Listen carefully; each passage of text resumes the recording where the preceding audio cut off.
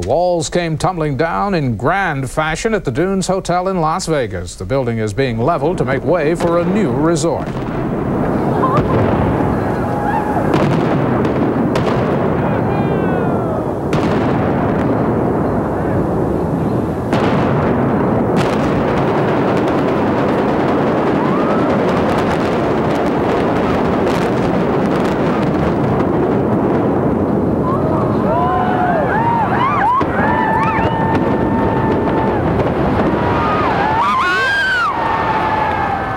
The hoopla included a $1 million fireworks show, and the implosion itself costs another $1 million.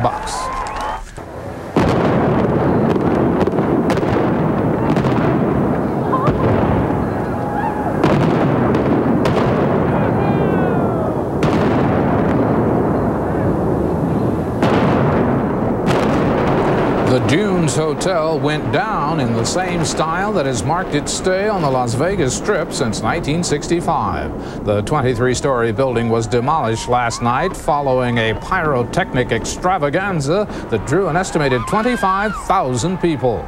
The building's implosion cost $1 million and was filmed for a TV movie.